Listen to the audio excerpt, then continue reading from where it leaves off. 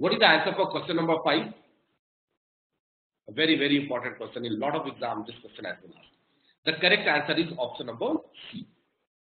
Let's see it here.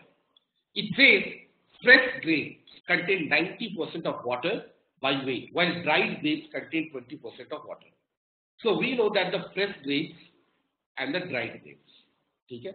What is the weight of dried grapes available for 20 kg of fresh grapes? So if I am talking about fresh grapes, okay, that is total 20 kg fresh grapes are there. So the content water is 90%. So water is 90%, so that will be 18 kg. 90% of 20 kg 18.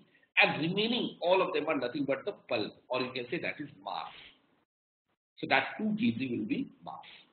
Now this fresh grapes, it is getting dried. It is dried. So in dried one, the water content will be there and some of the mass or pulp will be there.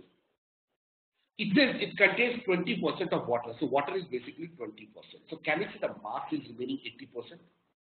Now if the grapes will dry, can we say only the water will vaporize? The mass, it cannot vaporize, only the water will get dried.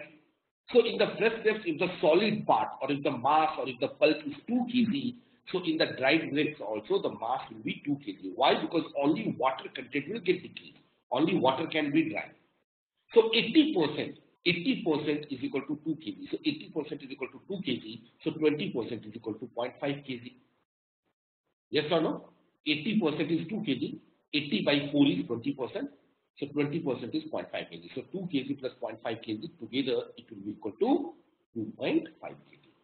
So the quantity of dry grapes is 2.5 kg. Any doubt? Yes, that's right. In the class we have taken a similar kind of the question, watermelon. Can I move to the next question now? Alright.